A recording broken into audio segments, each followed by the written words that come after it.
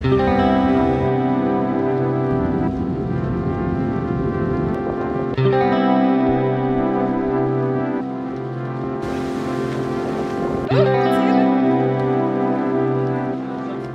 guys, welcome back to my channel. It's Rehana and today's a special day because we're finally going on holiday. So I got my PCR test done and I'm ready to go. I'm just popping to Boots right now and I'm gonna get the N95 masks and get straight to the airport.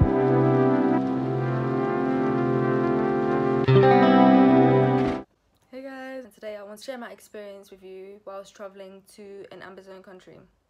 So I want to just disclaim first that I am not a travel agent, nor am I an expertise in this kind of travel information. However, I want to share with you guys my experience and bring you guys along with me. So the first thing I did is I was searching up to see if there's a clear set of rules that we must follow in order to leave the country, because obviously the lockdown has eased on the 15th. Yeah, so we were allowed to leave the country. So the first thing I done obviously was to search up what zone the country of destination I was travelling to is in, and mine was in amber. Amber you mustn't travel to unless you got something to do, an emergency, or you got a reason to go there. It's not like a holiday destination. There's a set of rules that you must follow. However, when I was researching, it was a little bit unclear on what is accepted and what we can use, especially since obviously lockdown has eased, everyone is trying to open a business in sense of seeing like test centers and whatnot, and I was a bit iffy booking appointments for the tests and the requirements of leaving the country. You need to book a PCR test, and a PCR test is valid depending on the country of destination. So for example, the country that I'm going to is Morocco, and Morocco PCR test is only valid for 48 hours, whereas in contrast in England it's valid for 72 hours. And yeah, so you have to make sure you keep that in mind. So if you're not vaccinated, you need to get a PCR test to leave the country. You also need to fill in a locator form, and the locator form gives information of where you're going to be staying, what you're going to be doing, what's your ID number, your passport number, all the contact information that they would need in case anything goes left. So it's quite easy to leave the country. I'll show you guys the PCR test centers that I used. However, there is a list on the government website, and if you go on a government website, you'll be able to find and research lists that are valid and accepted within the laws, because obviously there are some spots that are doing it, how do I say it without illegal, they're doing illegal test kind of situations for a cheaper price and everything like that, and you got to be careful because they are on top of this and you must follow the rules, be a law-abiding citizen, child. Anyways, so to leave the country is quite easy. So all you need is a PCR test if you don't have a vaccination. If you are vaccinated, you just need proof of vaccination. You can leave the country. The destination will take the PCR test and keep it with them. However, when coming back, it's not as easy. You have to do a locator form to fill it in with the government, and you have to put in all the information, your flight number, so you need to have a return ticket. You can't fly one way, passport number, your address, where you're going to be staying, and then you're also going to need a PCR test to get onto the plane to go to England. This one will be valid for 72 hours, and the first thing they ask for at the airport is the PCR test, so make sure you have that alongside with the locator form.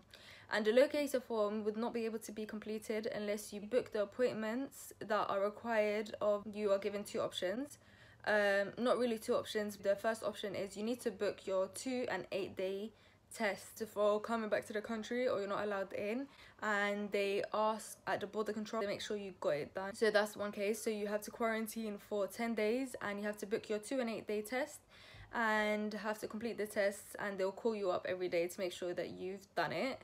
And also you have another option. You can take a 5-day test, and the 5-day test is like a test to release situation, so you don't have to complete the 10-day quarantine, and that is additional to the 2 and 8 day test. Like you can't just book the day 2 test and then book the day 5 one, because you're still gonna have to complete the day 8 one. However, you are going to be allowed to go out freely, including me and my mum. With my dad, everything was a little bit pricey, so I feel like traveling has been made a little bit difficult. I'll give you guys the price. It was like £700–800 for the tests alone, like minus the flight costs. And hopefully this does change in the foreseen future and everything gets better, and everything eases as a whole. Everything has been getting difficult. To do simple things that was quite normal for us in the past has become such a mission, but it's okay, guys.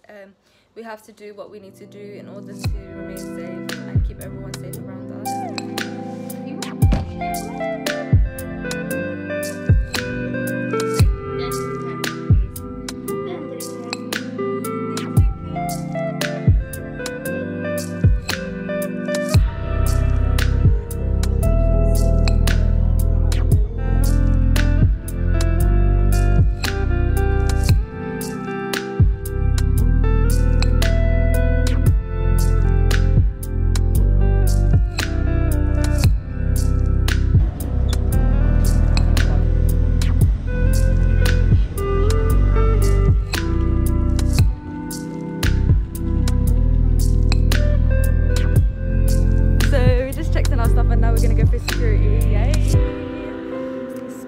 So long since I've been traveling. I can't believe this.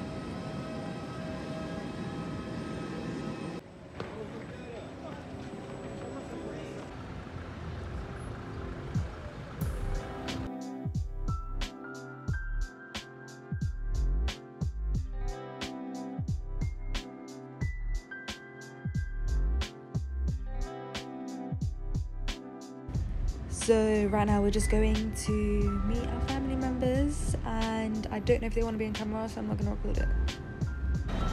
But then we went to a cafe in Tangier called Paranama. It has the seafront view, and the view is usually best in the morning. We love having breakfast there, but come along with me.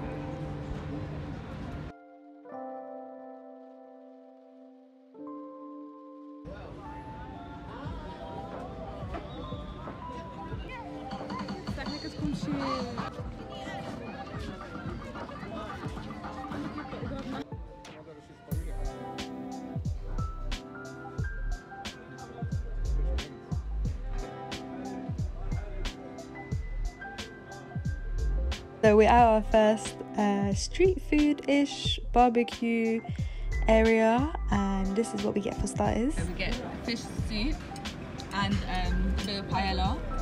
It has like all the fishes like squid and clams and whatnot, with nice and fresh olives. That's how you know we're in Morocco. Lol, they give you fish soup and then one little prawn inside.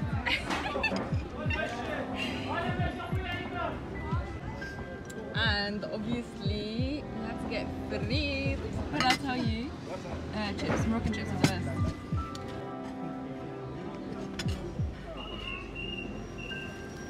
Sardine.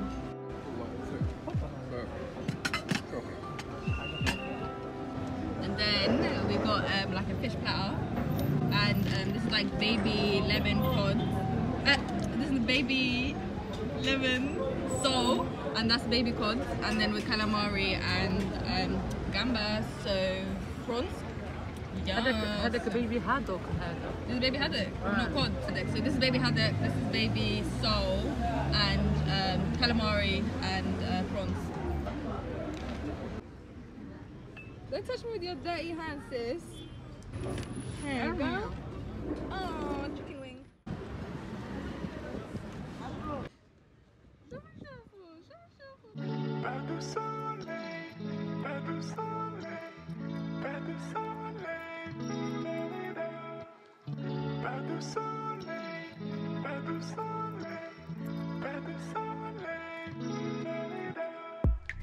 And then we went and got ice cream. I got pistachio and Nutella. I'm afraid it didn't taste like pistachio nor Nutella. And my mom got citron. Citron is a really nice flavour if you guys were going to have ice cream abroad. So citron is like lemon flavour. And also Oreo.